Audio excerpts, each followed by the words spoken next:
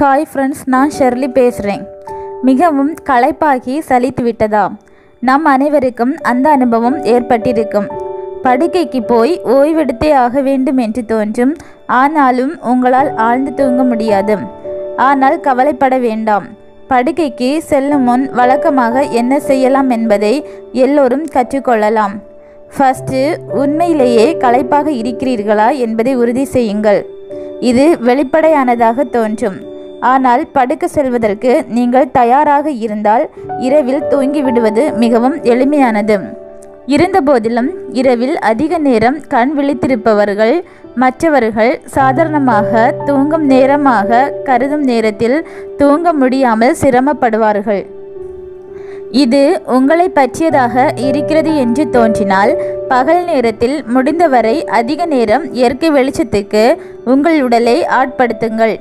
காலையில் எழுந்ததில் இருந்தே இதை தொடங்குங்கள். பகல் நேரத்தில் போதிய அளவு உடற்பயிற்சி செய்வதும் முக்கியமானது. ஆனால் படுக்க போவதற்கு 4 மணி நேரத்துக்கு முன்னதாக உள்ள நேரத்தில் உடற்பயிற்சி செய்வதை தவிர்த்திடுங்கள். ஏனெனில் அப்போது உருவாகும் அட்ரினலின் உங்களை விழித்திருக்க செய்யும். உடல் தளர்ந்தவராக இல்லாவிட்டால் அல்லது குறைந்த நேரம் தூங்குபவராக இல்லாவிட்டால் பகல் நேரத்தில் தூங்குவதை, குறிப்பாக மாலை 4 மணிக்கு பிறகு தூங்குவதை தவிர்த்திடுங்கள். அவ்வாறு தூங்குவது இரவில் தூக்கம் வருவதை தள்ளி போடும். உங்களால் முடியுமானால் படுப்பதற்கு 4 மணி நேரத்துக்கு முன்னதாக இரவு உணவை முடித்து கொள்ளுங்கள். கடினத்தன்மை உள்ள அல்லது சர்க்கரை உள்ளவற்றை தவிர்த்திடுங்கள். படுக்க போகும் முன் மது அருந்துவதை தவிர்த்திடுங்கள். படுக்க போகும் முன் ரிலாக்ஸ் பயிற்சி செய்வதை வழக்கமாக கொள்ளுங்கள். அனுபவித்து செய்யும் ரிலாக்ஸ் பயிற்சிகள் மனதளவிலும் உடல் ரீதியாகவும் உணர்வுகளை லகுவானதாக ஆக்கும். அதை திரும்ப செய்வதன் மூலம் தூங்குவதற்கான நேரம் வந்துவிட்டது என்ற அறிகுறியை காட்டுவதாக உங்கள் உடலும் மனதும் அவற்றை நினைவுபடுத்தி கொள்ளும். இளம் சூடான நீரில் குளிப்பது அல்லது தியானம் செய்தல், துணைவர் அல்லது குடும்பத்தினருடன் பேசுவது, புத்தகம் படிப்பது அல்லது மங்கலான விளக்கு வெளிச்சத்தில் இசை கேட்பது என்பவையாக அவை இருக்கலாம். நம் படுக்கையை அறைகள் என்பது தூக்கத்துக்கான இடமாக இருக்க வேண்டும். மற்றவற்றுக்கு குறைந்த இடமே தர வேண்டும். பெரும்பாலானோர் இருளான அறையில் பொருட்கள் குவித்து வைக்காத பிற சாதனங்கள் இடையூறாக இல்லாத இடத்தில் நல்ல தூக்கத்தை பெறுகின்றனர். நீங்கள் எங்கே இருந்தாலும் படுக்க போவதற்கு குறைந்ததும் 1 மணி நேரம் முன்னதாக டிவி, செல்போன், கம்ப்யூட்டர் இல்லாத நேரமாக ஆக்கிக் கொள்ளுங்கள். 5 மணி நேரத்துக்கும் குறைவாகத்தான் தூங்குவது என்ற பழக்கம் தொடருமானால் மாரடைப்பு, பக்கவாதம் அல்லது புற்றுநோய் வருவதற்கான ஆபத்தை அதிகரித்துக் கொள்கிறீர்கள் என்று அர்த்தம்.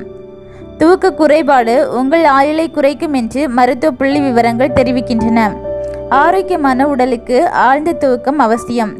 அப்போதுதான் உடல் உறுப்புகள் அதற்குரிய வேலைகளை சரியாக செய்து உடலை பராமரிக்கும். இல்லையேல் எதிர்விளைவுகளை உண்டாக்கி நோய்களை ஏற்படுத்தும். இன்சோம்னியா என்கிற தூக்கமின்மை நோயாலும் பலர் அவதிப்படுகின்றனர். அவர்கள் மருந்துகளை சாப்பிட்டு தூங்குகின்றனர். அவர்கள் தூக்க மருந்துகளை சாப்பிட்டு தூங்குகின்றனர். ஆனால் அது உடலுக்கு நன்மை இல்லை என்பதையும் புரிந்து கொள்ள வேண்டும்.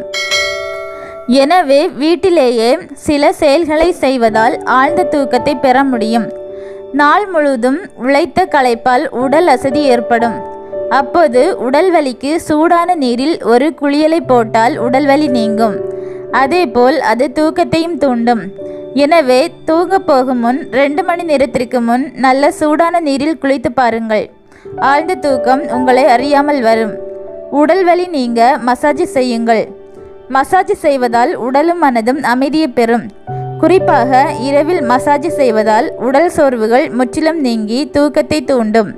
இதற்காக தினமும் மசாஜ் சென்று செல்ல வேண்டும் என்பதில்லை. வீட்டில் நீங்களே நல்ல வாசனை எண்ணெய் பயன்படுத்தி மசாஜ் செய்யலாம். ஒரு மனிதன் தினமும் சராசரியாக 8 மணி நேரம் தூங்க வேண்டும். ஒரு நாளைக்கு 8 மணி நேரத்துக்கும் குறைவாக தூங்குபவர்களுக்கு உடலில் நீர்ச்சத்து இழப்பு ஏற்படும் என்று ஆய்வில் கண்டறியப்பட்டுள்ளது. 65 வயதுக்கு மேற்பட்டோருக்கு சராசரியாக 7 மணி நேர தூக்கம் போதும். போதுமான அளவு தூக்கம் கிடைக்காததால் அன்றைய நாளை தூக்க கலக்கத்துடன் கழிப்பது மட்டுமல்ல, நமது மனநலமும் பாதிக்கப்படுகிறது. தினமும் ஒரே நேரத்தில் தூங்குவதையும் எழுவதையும் பழக்கமாக கொள்ளுங்கள். தேங்க்யூ.